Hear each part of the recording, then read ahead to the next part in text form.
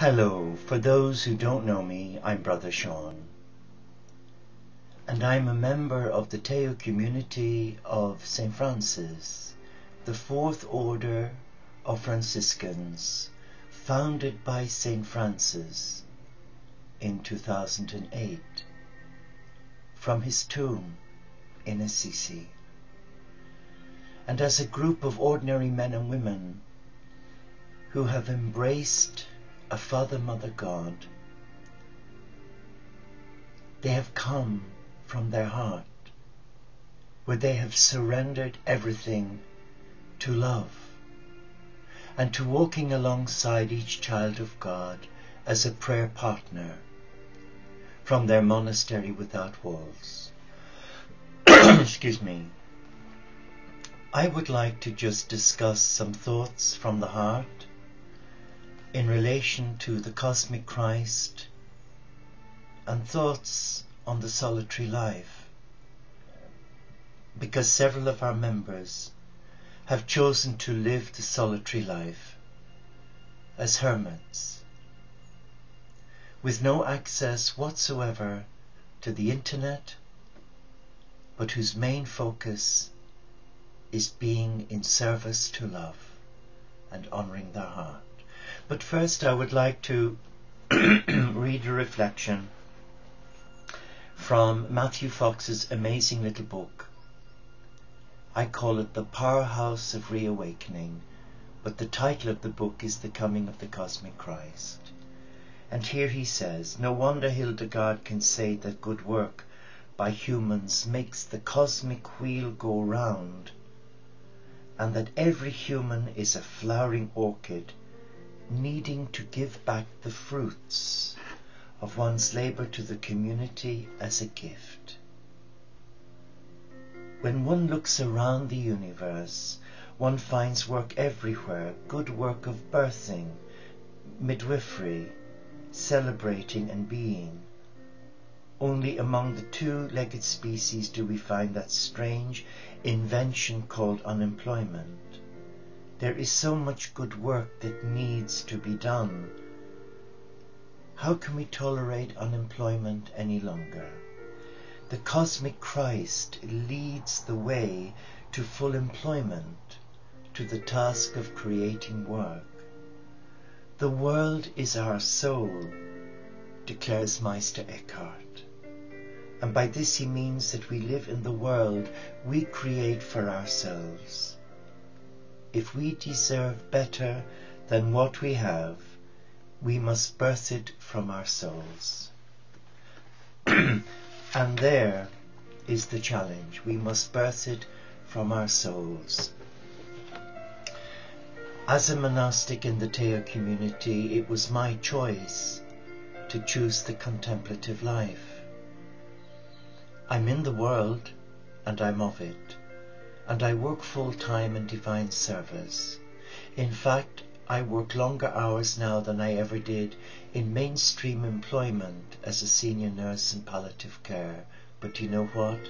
I love what I do, because there's a purpose for the work that I do, because I'm fulfilled on every level, in my mind, in my body, in my spirit. And I'm working for a fair employer whose terms of reference are by far superior to those of any employer I've worked for. And my job description, well, it's a blank sheet of paper, because you're given a free hand.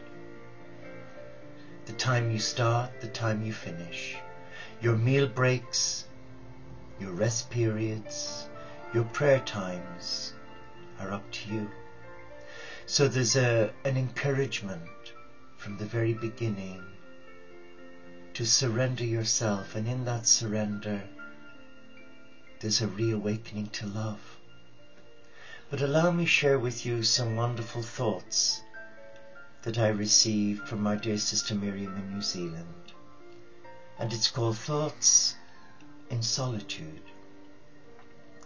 Living in solitude, silence and simplicity is the hallmark of the eremitical life.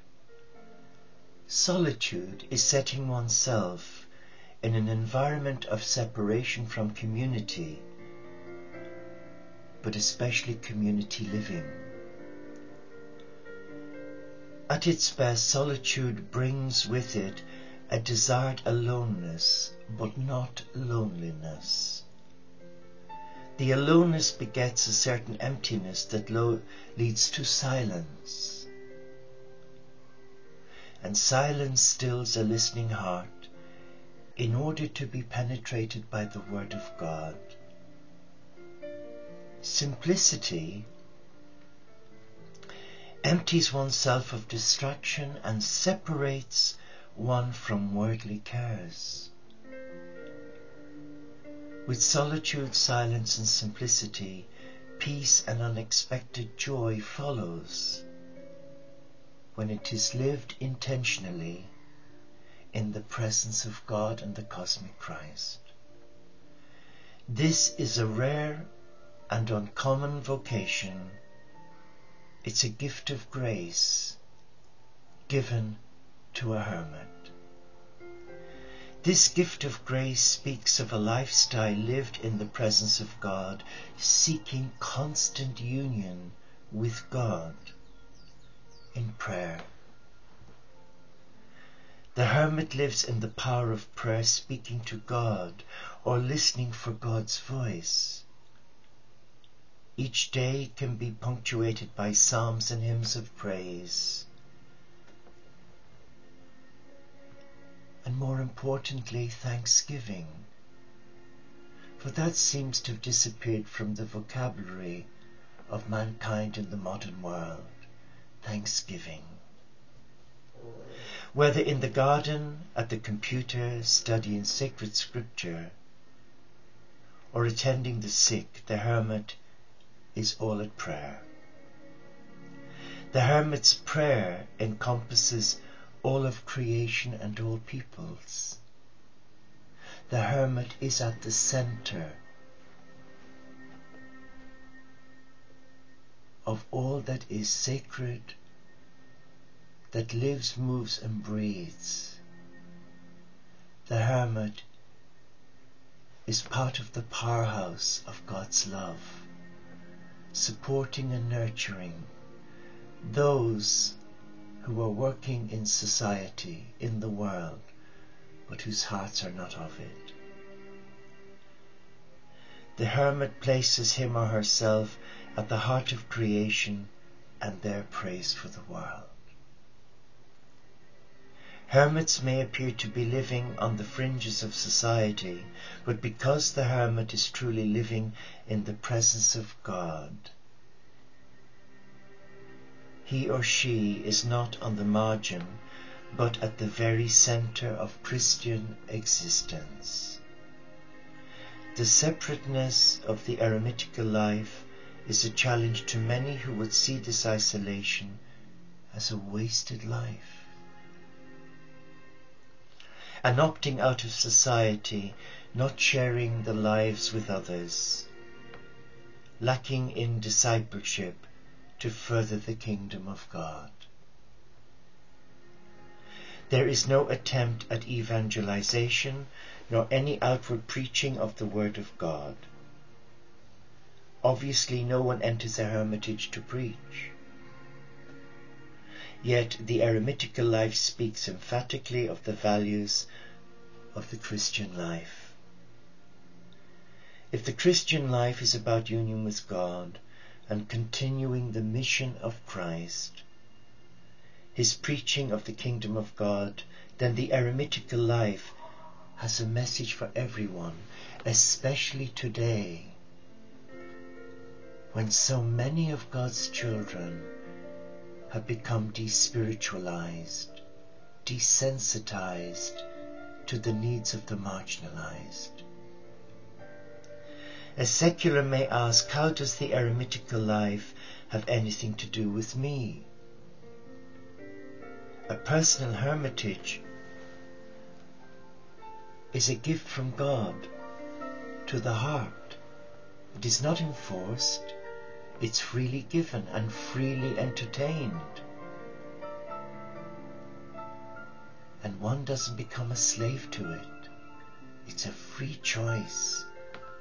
And though many are called to it, only a few can actually withstand it because of it being such a disciplined life. A personal challenge can arise because of lifestyle of the hermit may question so much of another's lifestyle. Lives can often be tainted by greed, accumulating wealth, seeking for success at any cost, worrying over security, or building up a good name or reputation. All this can be encouraged by the cultural media surrounding us. We can become caught in a web of modern technology that easily leads to isolation from the present moment. And that is true because sometimes I'm sat here at the computer and I can spend hours just working on documents for the Teo community. And how fast time passes one by. A time that could be spent in prayer rather than typing on a keyboard, sending emails out when many of them won't be even read. Challenging. The very question eremitical life raises: preach about Christian values.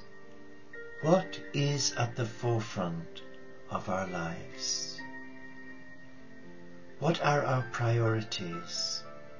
Are they ultimately seeking God above all things, finding Christ in our sister and brother, ushering in a healing balm to alleviate their suffering from disease or injustice? Preaching the Word of God always requires fidelity to the gospel and personal conversation. The eremitical life fulfills these criteria. As to the gospel, all of Christian life is about union with a loving God, a closeness, an affinity with God. When we learn of the hermit life, we find this way of living questions our own lifestyle. It shows us a call that brings into our midst a lively faith, a selfless love that builds the kingdom of God within and without.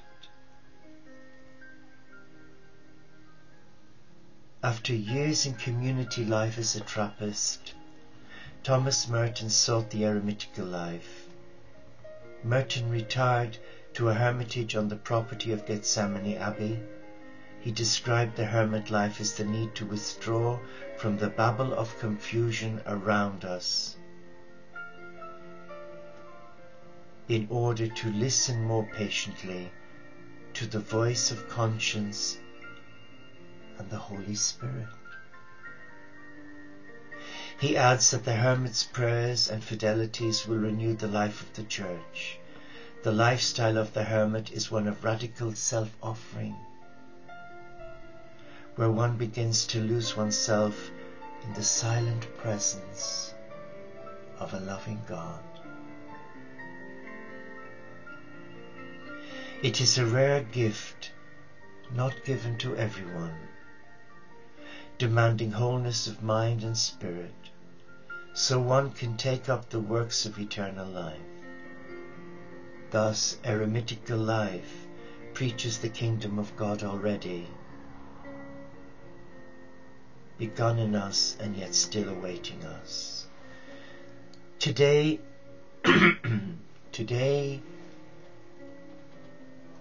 there is a contemplative within every child of God,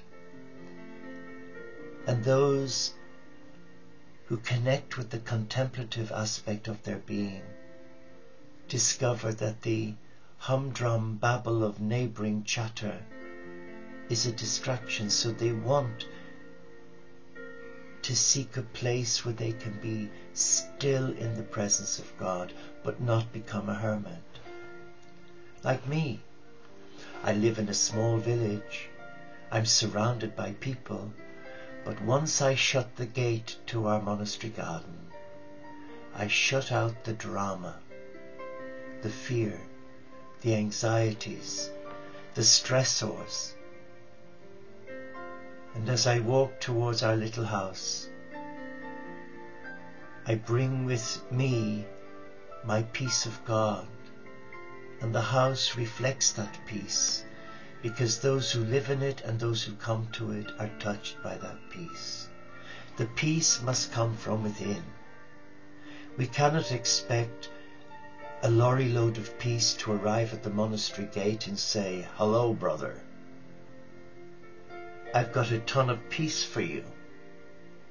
Peace must come from within. And for us to come to that place, we have much work to do. And often the best work is on our knees, asking God to help us, asking God to empower us, face our demons and our fears and not run away. But today many run away because they're afraid. They've been so badly wounded. And God is not going to wound us anymore. He's going to empower us to come to Him as a loving Father, Mother God, and talk as I'm talking with you. Say it as it is. Spare the punches. Come direct to God. No flowery language. Speak your truth from love, and you'll be amazed at what help can be given. But the cosmic Christ, the divine feminine, the company of heaven, are there with our spiritual teachers to assist us in nurturing a contemplative life, part contemplative, part active ministry. The story of Jesus with Mary and Martha, that's the two sisters of Lazarus. Do you remember?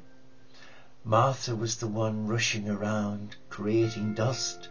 I can be a bit like that sometimes. And Mary sat at the feet of the Master. But in the background, poor Martha was huffing and puffing. And it got so bad that Martha almost had a strop. And she said to Jesus, "I wish you'd get off our backside and give us a hand. I'm here all on my own. Talk about being a drama queen." But Martha used to meet herself coming back. Martha wasn't happy unless she was having a good old bitch or moan, forgive the pun. But Jesus said to Martha, "Mary has chosen the better part." And Martha looked shocked, possibly even angry. So what did Jesus mean that Mary had chosen the better part? That Mary had chosen to sit and to listen to the voice of Spirit. And that's the beauty of being a member of the Teo community, where we embrace all faiths and none, without the baggage, the ritual, the structures, observing the law, the letter of the law, killing the spirit of the law, which is love. And the cosmic Christ today is calling the sons and daughters of God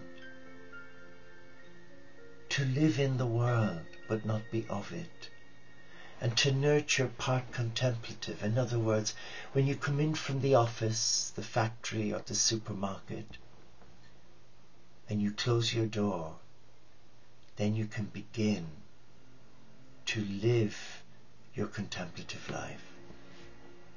Because you have the choice to watch telly and sit there wallowing in selfishness or self-pity, or to be more proactive and take responsibility for your spiritual life as you do your physical life. Now, I'm not called to live the eremitical life as a hermit, but I know in my heart of hearts I love the peace and the quiet. When Brother Rob's great nieces and nephews depart, oh, the peace. Even the little dogs, they know they've gone. They can relax. They're not on tender hooks like this. But there's a part of us inside ourselves that's like this because we're afraid to relax. We're afraid, in case we feel guilty, for relaxing. This was an awful trait in nursing, in general nursing. You were never encouraged to sit at the bedside of a very poorly patient, hold their hand and ask what was wrong. Oh no, if the ward sister seen you sat down, you'd get the riot act. General trained nurses, we were like eternal scrubbers. We were on the go 24/7 cleaning. Mind you, we didn't have MRSA like today, but you weren't encouraged to sit with a patient who was anxious. And society today has imposed that unfair imposition on us, where we've always got to be seen to be doing rather than unseen listening. I would ask you to come into your heart. I would ask you to be strong. And in listening to your heart, you will hear the inner voice of Spirit. You will hear the voice of your God. But you're not going to hear the voice of God when the telly is full on, the radio is blasting. You've people coming and going. Their mobiles are ting-a-linging. You need to have space. You need time for yourself. And that shouldn't evoke fear. It should instigate joy that you're coming home to the beloved, that you're coming home to your true self, that you're coming home to the I Am Presence who lives within you. Francis of Assisi was not a hermit, but he did something greater. He combined part hermit with active life. As soon as he left his brothers to go to his cave, he became the hermit, the contemplative. It didn't last long, because as a Franciscan, his ministry was to the marginalized and the poor in the world. So he led by example, but he also inspired his brothers and sisters that when they closed the door to their little cell or their room, there begins their journey of intimacy with God. And if that's what you're searching for, and you're wishing to be part of a community of men and women who do not discriminate on grounds of religion, sexual orientation or disability, even colour, but you want to live in the world, but you also want to combine a spiritual life and have a sense of belonging in a community that's online and who meet 4 times a day if they're free, for agape, for nourishment and support, then please feel free and join us. At least inquire. It won't cost you anything other than the stamp. Or go on the website and just type in Interfaith Franciscans. And just allow the Spirit of God to come upon you and guide you. It may not be for you, but I know it's for me, having lived an active life all my life as a professional nurse. Now I so love the peace and quiet. And when I go out for a walk into the woodlands to connect with Gaia and nature, it is wonderful until I see other people, and then I think, oh, isn't there anywhere where I can be free without people? Not today, but but I can be here. So coming back to this amazing book, The Coming of the Cosmic Christ, I'm going to read again Hildegard of Bingen's comments. No wonder Hildegard can say that good work by humans makes the cosmic wheel go around, and that every human is a flowering orchid, needing to give back the fruits of one's labor to a community as a gift. Thank you for watching. I hope it's been of some help. And I wish you all that you wish yourself. May God bless you. And may God reward you in whatever you decide to do for your highest good. Namaste.